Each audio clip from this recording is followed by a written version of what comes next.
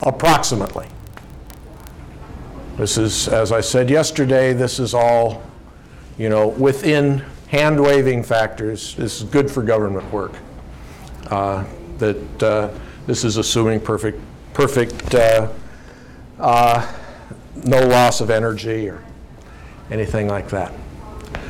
We then amplify the signal from the transducer, this larger amplitude that we've measured. We amplify that with in all of the cases, we amplify it with a superconducting, in all cases but one, we amplify with a squid amplifier, a Josephson junction amplifier, same thing, a superconducting amplifier, one that is relatively noise-free. Okay. Now, I'm give you some numbers here. This is, and I didn't give this to the class yesterday, only indirectly in the in some of the graphs that I showed. Their peak sensitivity in strain per root hertz is about 10 to the minus 21. Okay. The units, for those of, I guess everyone here is familiar with the kind of units that we're using, so that, you know, it's a little disconcerting to those of us that are simple plumbers that want a unit with everything that we're measuring, and the fact that strain is dimensionless makes it, you know, you end up with seconds at various places and nothing else, and it's hard to imagine what it is you're measuring. Anyway, so I put in the strain even though it isn't there. The crucial points here is that we've been able to run these detectors together for quite an extensive length of time. Now, I'm just to put things into, to sort of tie some things together. We have not been terribly good in our community about a consistent way to express things. Let me, so let me try to couple some things together. This is the H, the strain, if you will. I'm comparing an interferometer and a resonant detector here, obviously IFO and bar. And these were some numbers that Warren Johnson dashed out for Ray Weiss, and I just cribbed them from Warren. A way to compare to get the way that the spectral density, strain per root hertz, and the sampling time, or the beat time, whatever you will, the sampling time compare in an interferometer and a resonant detector. The difference between those two things is that in an interferometer, we're generally considering our the signal to be much broader than the bandwidth of the, in the bar detector, we're considering the signal to be much broader than the bandwidth of the detector. And so this is why such things as the bandwidth of the bar detector, the antenna, enters in down here. And in fact, I wanted to put this on for a particular purpose, that you can see here that you gain a great deal in your strain sensitivity if you can if you can figure out a way to increase the bandwidth of the bar detector. So this HN that you're writing down is the actual amplitude of a broadband signal? Yes, yeah. So this is the sensitivity. So if you were going after a narrowband signal, you would look a lot better with the bars. Yeah, right? yeah. Yeah. But this is basically the equivalent noise. If you look at your detector and you say, okay, now what kind of, let's assume the detector is noiseless and the only thing that's exciting it is Gaussian gravity waves. How big is that H? And you're tau s, when you imagine this, is the tau s basically 1 over the frequency?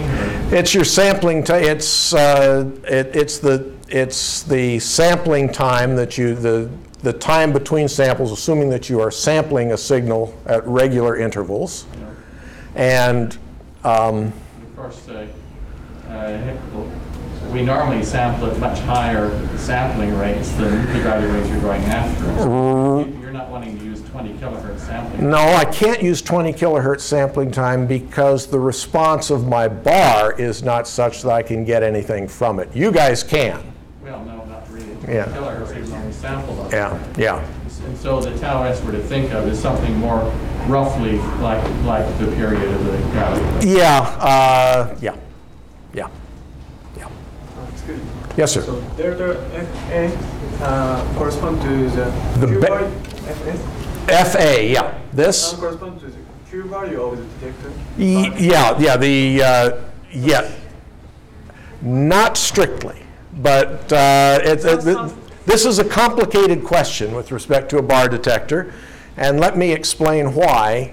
Your answer is correct, but not completely correct.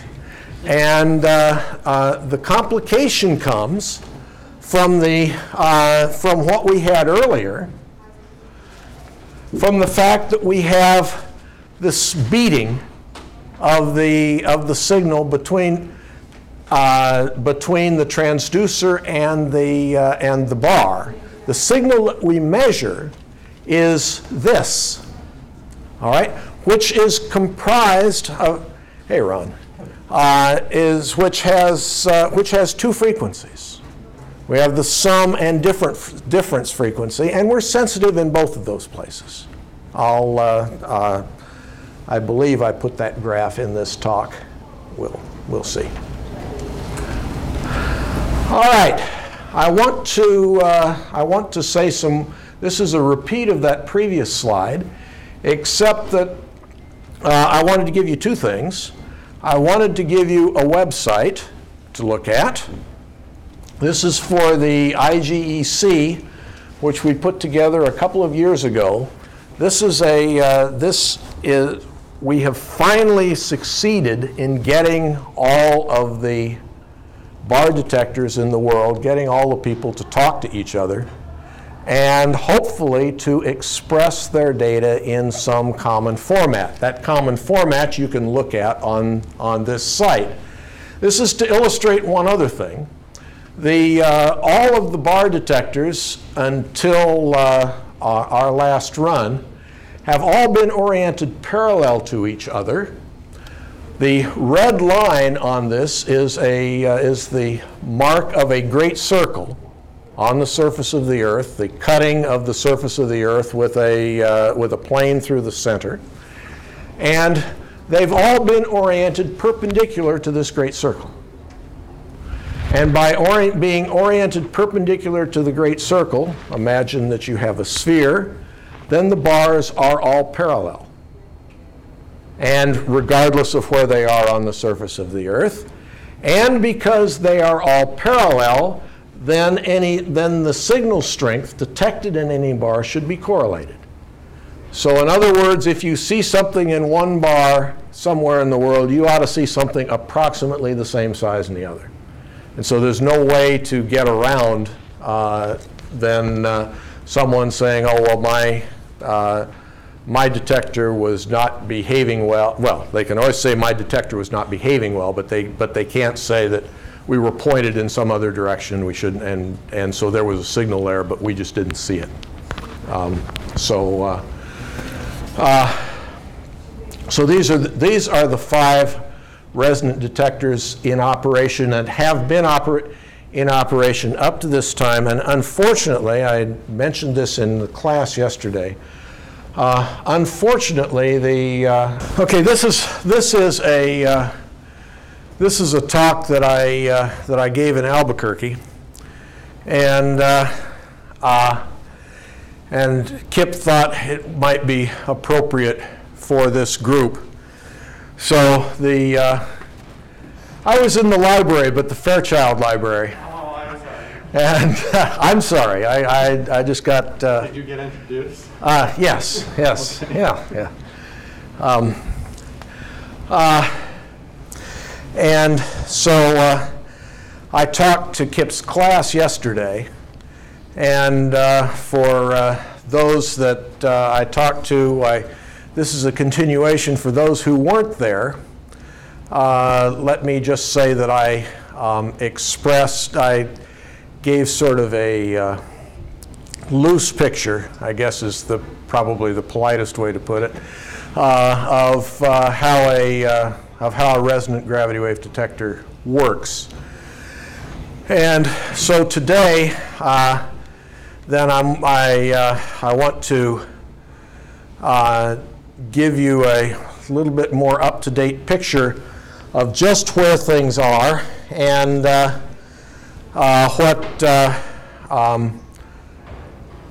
what I believe their status to be. And I cribbed a good bit of this talk from these people. So, oh, I can use my finger. My finger will work. There was one here.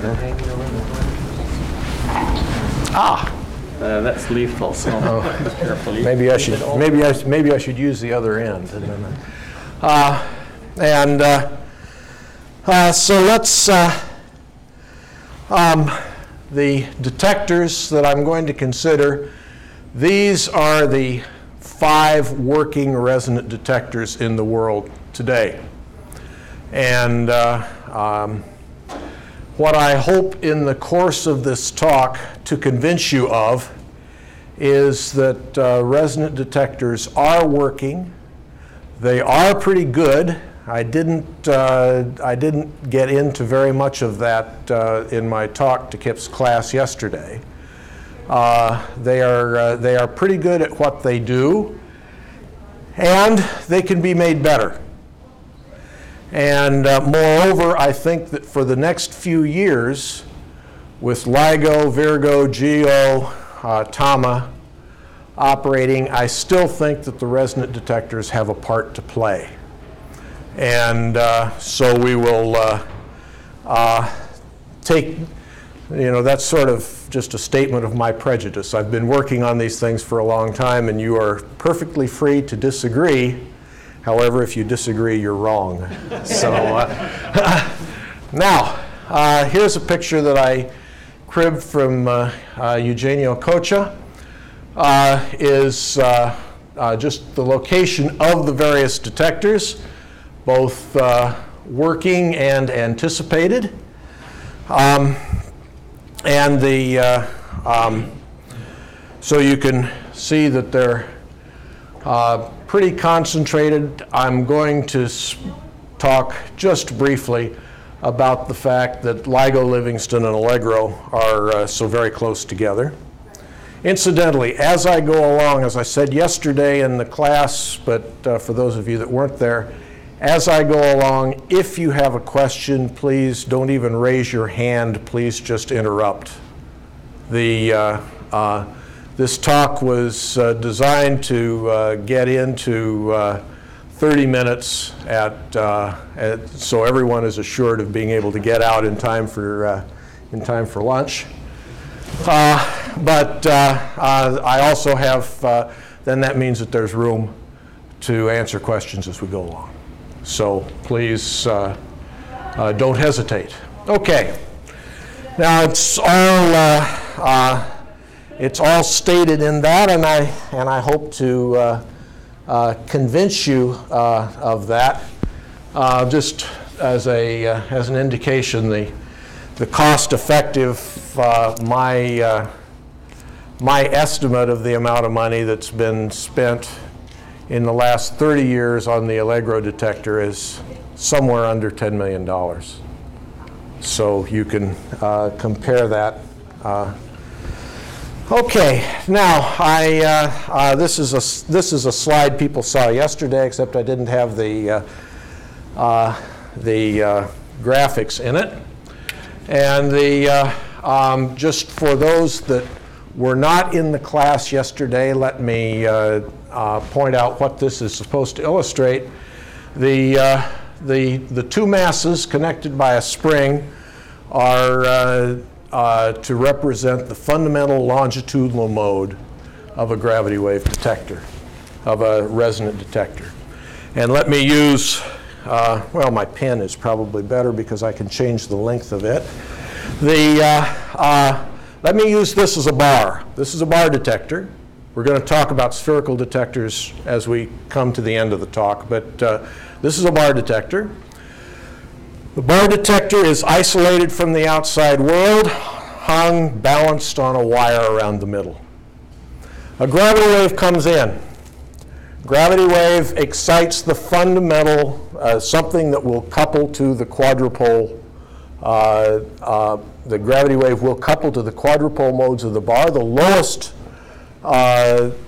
lowest mode of a bar detector is the fundamental longitudinal mode, one where the length changes, like this. Okay? And so in the bar detectors that we have been using, that all of the groups have been using, the fundamental longitudinal mode in all but one of them is about 912 hertz. And I can say that pretty precisely because we have supplied the bars for all of them, all of the Italian ones as well as ours. And the one that's different is the Australian detector, which is made of niobium rather than aluminum. And it is at about 760 hertz, not all that far away.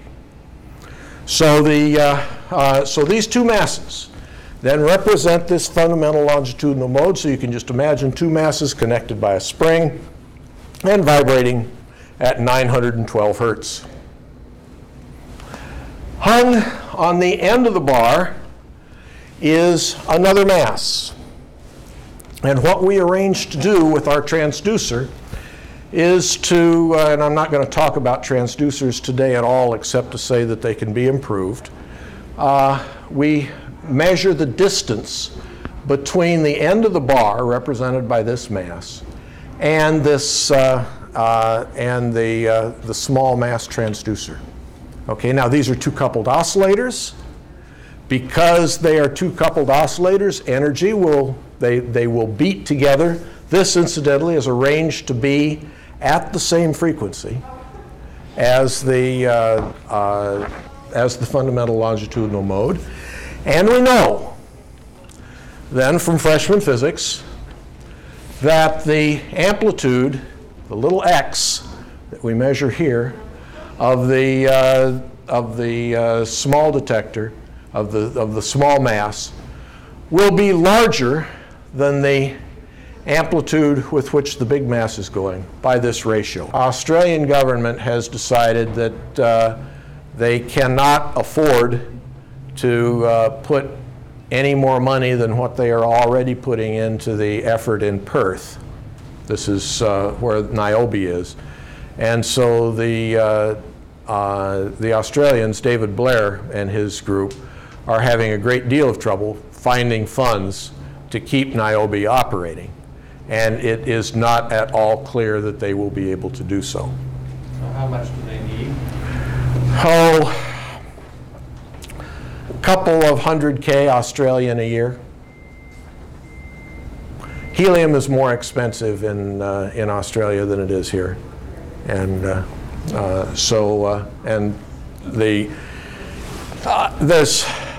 there's some complicated politics that I don't want to talk about on the web, now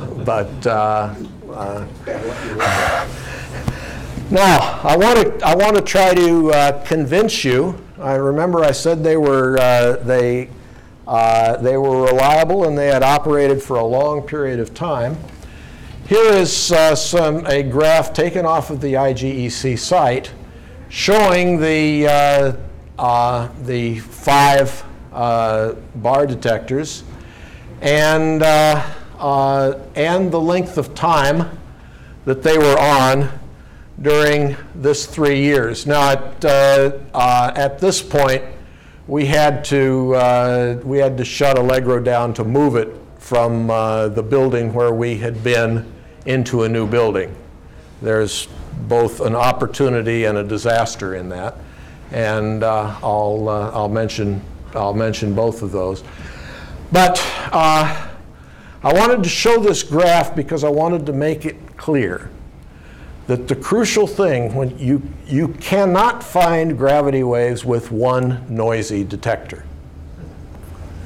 And so no matter how good your detector is, it is crucial to avoid these blank places here, and you can see the occasional blank places in here. In other words, these things have to be operated at the same time for extensive periods of time. And that is a difficult problem. And I commented to the class yesterday that it is very hard to get over the idea when we've all been building these detectors. You build the detectors and you make it better and better and you get it operating, and the damn thing does not work as well as it should. And you figure out why it isn't working and you say, well, let's shut it down and fix it. Now we knew on our detector operated pretty much continuously from the middle of 1991 until the end of 1994. We knew what was wrong with it. So we shut it down. We told the NSF we were going to shut it down for 3 months, put in a new squid, which was a lot better, and operate it, and then bring it back up into operation. It took us 1.5 years for various things. During all that 1.5 years, then there was no one looking for gravity waves here, and it was not good. It was not good. So you've got to keep them operating for a long period of time, or as long as you can afford. And actually, some of these blank places in here, these were times that we had agreed on that everybody was going to do some calibration or something like that. So this is an article. This is a graph taken from a PhysRev letter that we published a couple years ago. And now I have to apologize again for a change in units. With a resonant bar detector being a relatively narrow-band object, it makes as much sense, and in fact maybe more, instead of talking about little h, strain per root hertz, it makes as much sense to talk about the Fourier component of h at the antenna frequency. And since that's what the Italians wanted to use, and there are more of them than there are of us, that's what we use. And so this is our guess as our upper limit, if you will. Now notice, this is to illustrate a couple points. This is so we're in 1998. We have what, 40 days, 45 days of 1998, and notice how this upper limit. What we're doing is we're trying to run the whole network as a coordinated observatory. And then calculating from that, we didn't see any gravity waves. I want to stress that also. There should be no need to stress that here with this group. But I have, on occasion, given a talk about this, and someone sees something like that, and they say, oh, haven't you found gravity waves? And I told the class yesterday about the mistake that we had made in some of our data analysis, where I had to give an impromptu talk at a GR meeting where word had gotten out that we had seen gravity waves, and we hadn't. And so we have not seen gravity waves. But what we are able to do, operating as a network, then you can see that our upper limit changes by almost an order of magnitude, depending on how many detectors are up or down at a given time. And you can see here some detector was not operating, and then we got a new one operating, and our upper limit dropped by a factor of 2. And now here, a good number of them were offline, and so forth.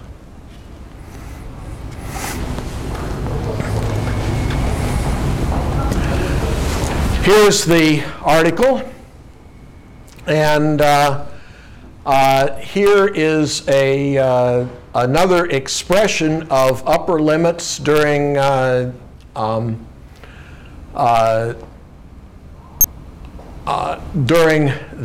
3-year segments of the 3-year time that we were operating.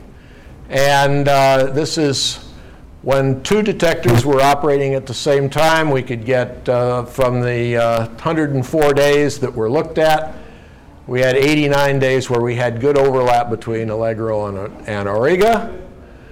On only 14 of the days were we able to get 3 of them operating, but while the 3 were operating, this is the kind of upper limit you got. Notice, incidentally, this is the rate per year, and this is that same, the Fourier component of the signal at the antenna frequency.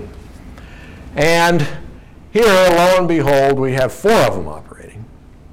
And when you get 4 of them operating, notice what it does to the upper limit you can get. So or to the rate that you can get anyway. Seeing nothing, you can do a Bayesian analysis to go back and say, okay, what was the rate that gravity waves had to be coming in at that time? And so the point that I would hope to leave people with from that graph, and so now I want to stress this, the point I would hope to leave people with is that even if the bar detectors are not as sensitive as the interferometers, for the next number of years, it makes sense to, in my opinion, say, and you are free to disagree, but it makes sense from the physics to keep the bar detectors operating and to coordinate as well as we can between the interferometers, figure out how to coordinate. And as everyone here knows, we did that during this last engineering run to figure out how to combine data, how to coordinate them. Okay. Bill? Yes, sir. I didn't understand from your statement about the future for Niobe. Are they in danger of being shut down? Yes. Or not being improved? No, they're in danger of not having any money, Eliminated. The bar will sit there, but it won't do anything if there's no helium to keep it cold.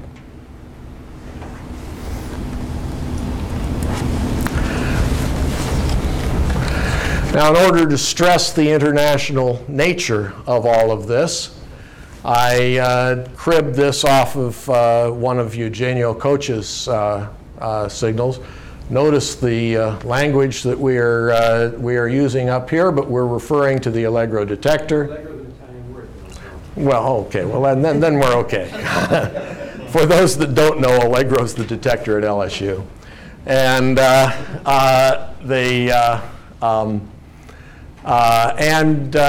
here we see for Allegro, as we were going along, days from 1 January 1997, and we have about a year's data there. You can see how late. Now here, for instance, going along here, I think these were taken every 20 minutes, the average. But you can see, okay, here we were sick, and we did something to fix it. But we did something outside. We didn't warm it up. And the equivalent for you guys would be breaking the vacuum. We just didn't do it. Now, here's a graph that I showed yesterday, and this comes back to your question. This is the noise spectral density from Allegro. This was measured in 1993 before we shut it down to repair it, and we were worse by about 30% after we fixed it. And you can see clearly the sensitive areas are here and here, hertz or 2, either place. And basically, for those that weren't in the lecture yesterday, what we did to make this graph came out of Norbert Salomonson's thesis, and what we did to make this graph was we excited that we have a calibrator on the bar. We were able to excite it with white noise. And then, so we had applied a perfectly white excitation to the bar. And then we're able to divide by the ordinary noise. And this is the curve that comes from setting the signal to noise ratio equal to 1. Why don't you just hit it with a hammer? Say again? Why don't you just hit the bar with a hammer? Because it's way down deep inside. There's no hammer built in. There's no hammer built in. Moreover, it would probably be dumb to build a hammer in. Because to figure out a way to put a hammer in, you know, if you're talking about something mechanical or something like that, why you've got a horrendous problem with vibration isolation. Well, the Leica trick is turn the feedback sign, flip it really quick. The feedback loop gives it a whack. Yeah. And then look at the ring down. Yeah. It's different, I see. It's different, and I've argued with David Blair for years. This is the way David basically calibrates his antenna. Also, is by Blair uses a different kind of transducer than we do, and in this talk I'm really not talking about transducers. Blair uses a different type, but it's one where he turns it on and off to basically put a force on the bar. And he claims that by doing this, and I think he's convinced me, that he's calibrated so that he knows how big a signal he's put in. Now what we do with our capacitive transducer, our capacitive calibrator, is we also excite the bejesus out of the bar, and we use the calibrator as a transducer. Now you have to, you know, we're many orders of magnitude above where we're operating it here, but we can measure how well the calibrator works as a transducer. And using that and a general knowledge of just a basic 2-port, why you can calculate how much power you put in with no assumptions. With no assumptions. So you can calibrate your calibrator, and then use that to go ahead and make your measurements. And I just philosophically, I'm not saying that your way is wrong, but I said this way you can measure the amount of energy. Yeah. And philosophically, I just like it better that I know that I have put in this many ergs. Okay. Now, for the class yesterday, this is the correct data. All right. I put this graph in here. I would hope that you see the numbers. This is from Evan Moselli's thesis. And this is where you can find it on the Los Alamos site. We did because we were able to keep the bar operating for an extended period of time, we were able to average signals we were able to make a bunch of averages of signals taken over a relatively wide time frame. This is, as I recall, 28 hours, and then we have a bunch of 28-hour segments that we then averaged. And by doing that, now we changed units again. We're down to little h, but this is the numbers 3 times 10 to the minus 23rd. And this is, we were looking for bright lines. And this is, I chose the one here in the galactic center. We looked in the galactic center, we looked in the, and we chose the direction of 47 Tuc, a globular cluster, which has a whole bunch of millisecond pulsars in it. And when we had analyzed the data wrong for the first time and the word got out, we had a couple of bright lines in here. Not very big, 2.8, 3 sigma, something like that. But we didn't, we found the mistake. It took us a year to find it, but we found the mistake. And there aren't any bright lines here now. So there are, we could not see any CW sources at that level, something which did not change its frequency for the months that we averaged the data. I should also make a point. Let me go back here. Notice, everybody, that right here, there's a place, there's a glitch here in this line. That's right at 900 hertz. 900 hertz is the 15th harmonic of 60 cycles. We have been operating since 1991, and we've never been able to make that damn thing go away until 6 weeks ago, when we found that we had a longitude. And what this was, it turns out, was a little bit of 60 cycles leaking into the calibrator. And so actually putting a signal on the bar. And in the run with, where we were trying to run with LIGO and get our signal, get our detector back operating again, we found that the longitudinal choke on the line that was going to the calibrator was for one reason or another, was on the ground side rather than on the hot side when we just took the plug out, turned it around, and the 60 cycles went away. Well, you know, once you find them, they are. The trouble is finding them. And see, we only have one feedback loop. You guys have 28, I think, was what I calculated. Okay, you remember the Allegro curve?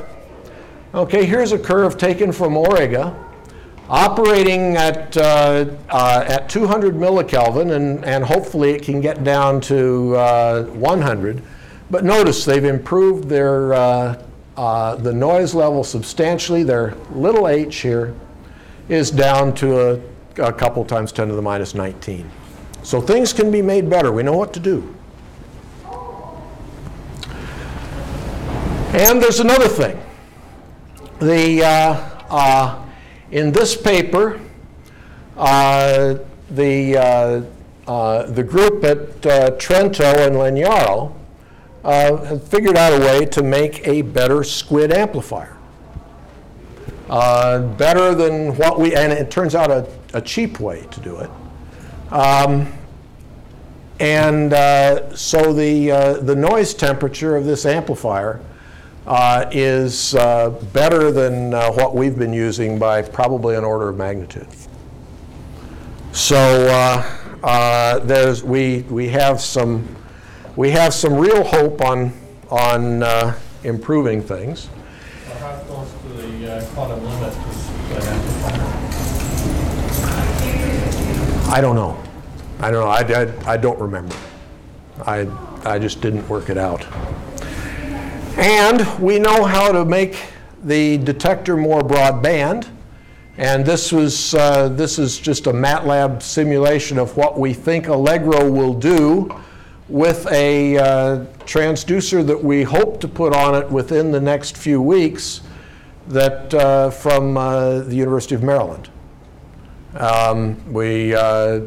Theirs has got much closer coupling, much tighter coupling, much higher coupling, because the spaces in the transducer are much, much smaller. It remains yet to be seen whether it will work in on a real detector where you have to put it in. You've got dust and all sorts of other stuff in. And, but we... So what's the time scale to try to do this? Well, PAC has it, the bar is, the detector is open. Now, we warmed it up, we're open. They are doing one more test on it, and then they are supposed to bring it down and put it on Allegro in, you know, in the next few weeks, which means it'll be done over the summer. We cannot, or I have told everybody that we cannot possibly make a run to try to run in conjunction with the next engineering run. There's no way that we are going to be able to work that rapidly and get this all together. But certainly we can by the end of the year. Now, this is what I wanted the sound for.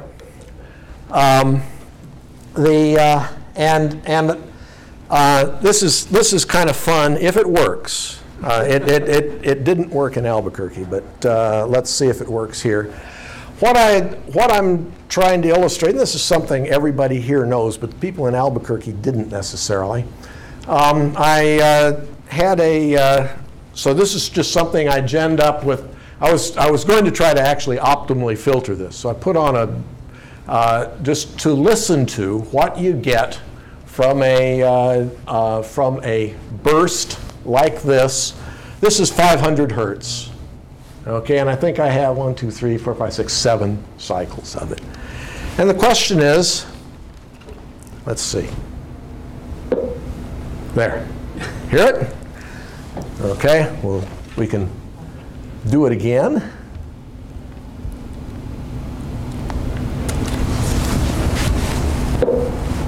Okay, so take that as a signal. All right. Now, so what I'm going to put on top of that is just plain old ordinary Gaussian noise. All right, there you go. Now you're not going to hear that because I didn't put anything on it. But now here we get the signal and the noise. Okay, notice you don't see anything on the graph. You don't see anything on the power spectrum. Now, do we have any musicians here? One of my musician friends, and I think maybe I can't. Did you hear it? Yeah. Mm-hmm. Okay, that, try it. You want to listen again. Now, what I've done is I have this coming exact, this is a 4-second segment, and it comes exactly in the middle.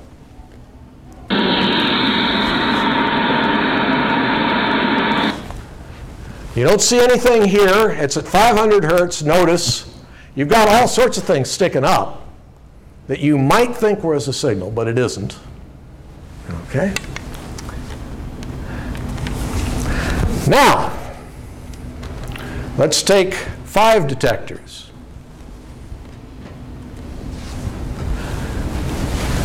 You would be tempted to say, and you would probably be right, that maybe there's a signal there. However, you say, is that a signal? And the answer is no, it isn't. Notice the frequency that it's at. It's not at 500 hertz. Nothing in the power spectrum. But when you add them all together coherently,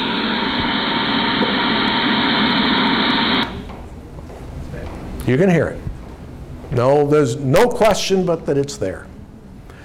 And so the purpose of this was to, and now this is stuff that everybody here knows, and I just want to point out that I didn't put the graph in, but Albert and Sam Finn were primarily the people responsible for this last over beer. And where were we at MIT? they came up with the idea of could we rotate Allegro? And so could we make it parallel or anti-parallel or whatever to the arms at LIGO Livingston? And the answer is that we can. And because we had to move it, because they built a new building over our lab, we did, and we have it. We proved during this last run that Allegro was, it was possible to rotate it. Not only was it possible to rotate it, it was possible to rotate it cold.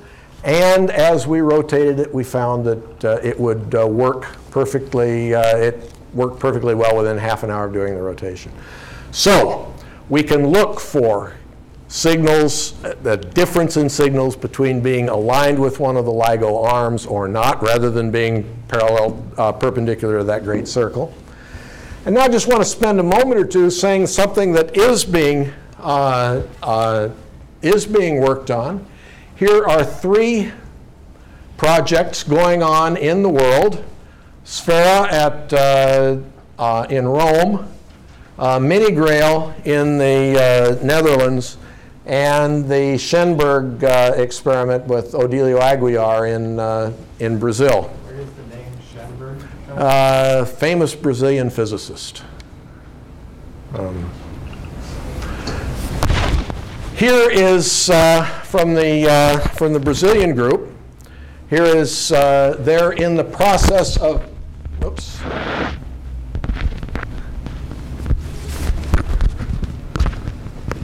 I messed the whole thing up here.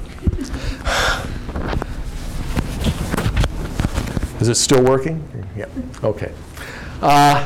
They're making a sphere here. Now you will notice that the sphere, not yet a sphere. You will notice that it looks a little weird if it's aluminum, and the answer is that it isn't aluminum. They're using a copper aluminum material that they can get made in Brazil. This is Odilio Aguiar. Some of you know him. Many of you do not know Giorgio Frassati, who has quite a name in low temperature physics. He has his own company that makes helium-3, helium-4 dilution refrigerators, and just got interested in doing gravity waves. The Brazilians have money. They built a whole, here's the building that they built. And they are, well, as you saw from the previous picture, they're actively working on it. Here is a website for you, which is actually quite a nice one. This is the support for the sphere as that Giorgio Frassati intends to use. The 3 groups are working together. Now, the advantage to a sphere. The advantage to a sphere is that a sphere will detect gravitational waves coming from any direction. What Warren Johnson and Steve Merkowitz showed with their TIGA experiment was that it was possible to put 6 transducers on in their case, they used a soccer ball shaped instrument. We called it a TIGA, truncated icosahedral gravity wave antenna, and they used and they showed that they could hit it with a hammer and get signals out from it and tell exactly where the hammer had struck just from how the transducer was excited. And so here is Eugenio Coccia from the Italian group. There is the sphere made in Brazil, and of this alloy, which Frassati has measured, says that its Q will be quite high. That means its losses will be low. That means the noise will be low. And I want you to notice it's mounted here.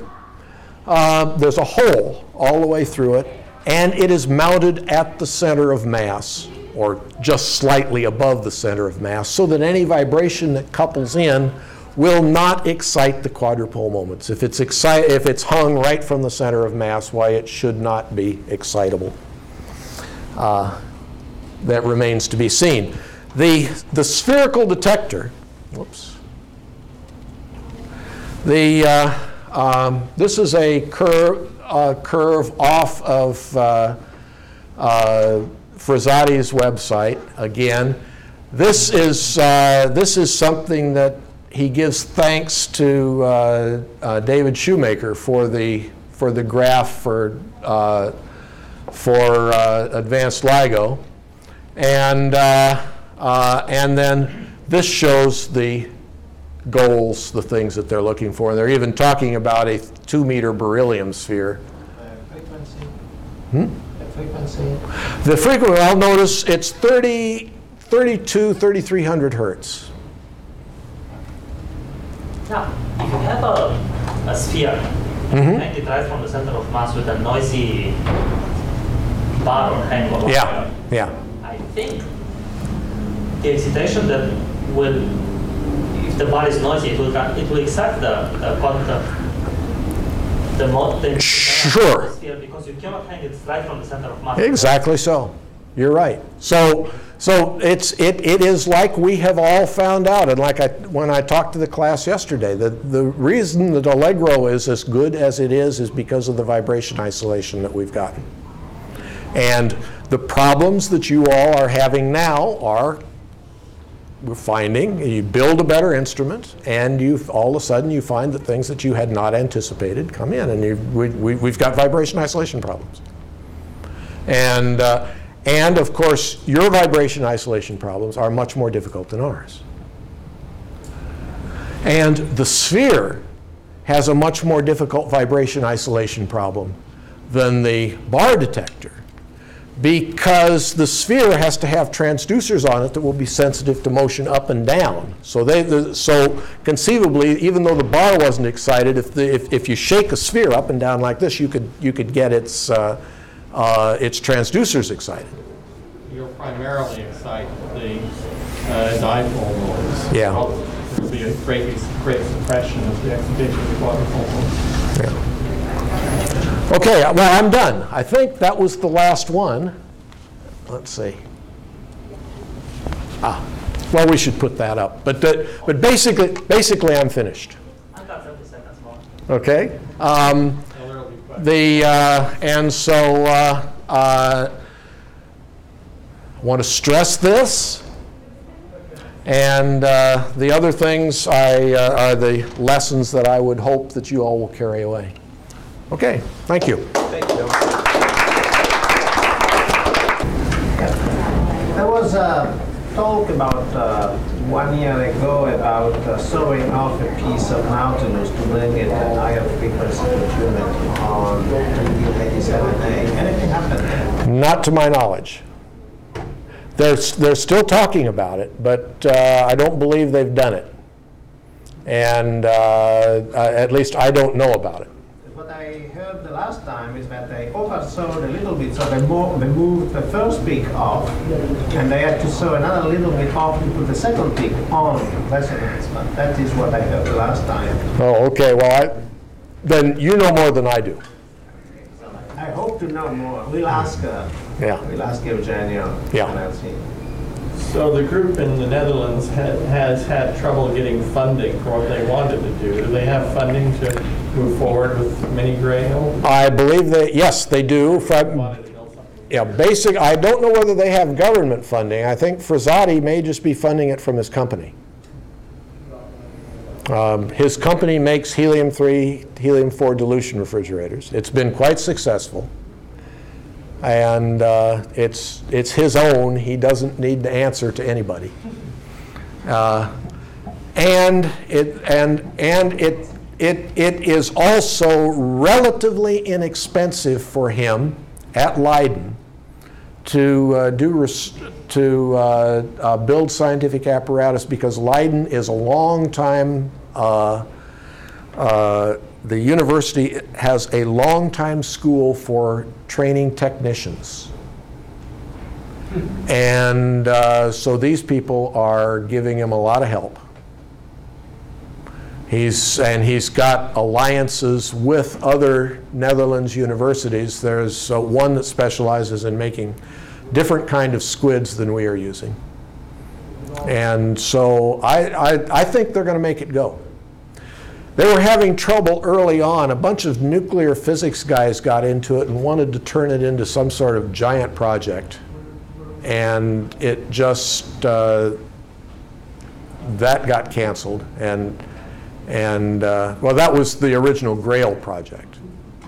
That was when we were talking about a 3-meter sphere,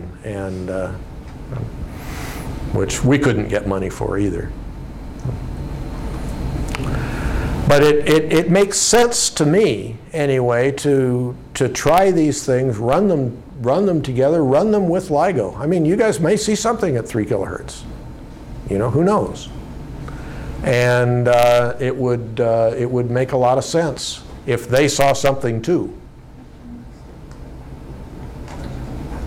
At 6 kilohertz, LIGO is already pretty dominated by short noise. Sure. Okay. So what? Yeah. Yeah, you're not as good as you would be, but you're better than not looking. Yeah. Yeah. What sources do you expect? Well, as we said yesterday, could be a ring down of a black hole, could be some excitation of a neutron star. You know, it's some kind of condensed object. Clearly. Do you expect LIGO to have enough manpower and computer time to do the search over all these bands, or would you suggest that we would look especially at the frequency where your detectors work as well, so it can have some correlation? Well, it would certainly make sense with our detector, when we're running our detector, looking for a correlated signal between our detector and LIGO. It certainly makes sense to look there in the LIGO data, and you know, and a group in the LSC is actively looking at that. But Bill, I mean, depending on the frequency time characteristic of the signal, I mean, it doesn't have to have exactly the same frequency overlap as long as it has spectral content approximately in the same. Exactly so. Exactly so. And so, you know, we get blinded by this search for most sensitivity and all. And yes, we want to make them as sensitive as we can. But once we get them working, why, you know, let's operate them and get what we can out of it. And there'll be, you know, if it makes sense to look at 3 kilohertz, there'll be people will find the computer power to look in that data if there's something there to be done. That you know, the University of Wisconsin and they have their own stuff. With LSU will have its own big Beowulf cluster that isn't even part of any of the computing facilities that we've talked about. So if LIGO data will be made available for you, you can just... Sure. And I guess it will. Well, I mean, it eventually it will have to be. Yeah. Any other questions? Well, thank you very much, Bill. Okay.